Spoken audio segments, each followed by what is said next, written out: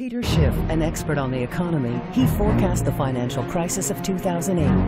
What was it that you saw that others missed?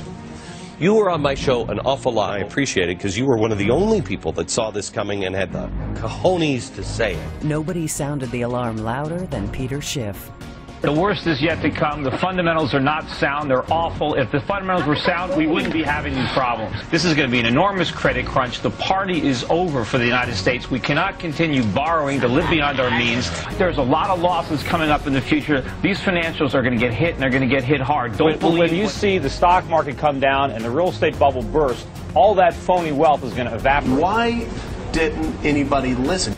Well, the financials, as I keep saying, are just super bargains. I particularly like Merrill Lynch. Look, stay away from the financials. They're toxic. Not only didn't anybody listen to him, a lot of people actually laughed at him.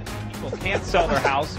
The inventories are exploding all over the country. Houses are on the market for 6 months a year. There's no bidders. The prices are going to fall through the floor. These stimulus checks aren't going to change it. Who's laughing? Okay, well, you know, I am at you.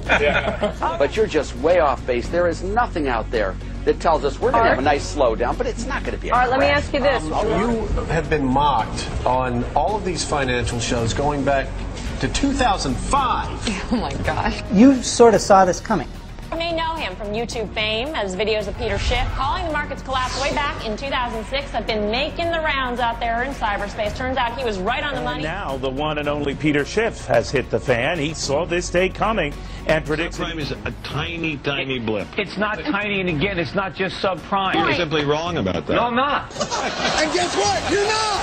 You're right! And the people cheer! People will cheer because the picture's more clear. Keep this station satisfied. The Peter Schiff Show. You beat a propaganda.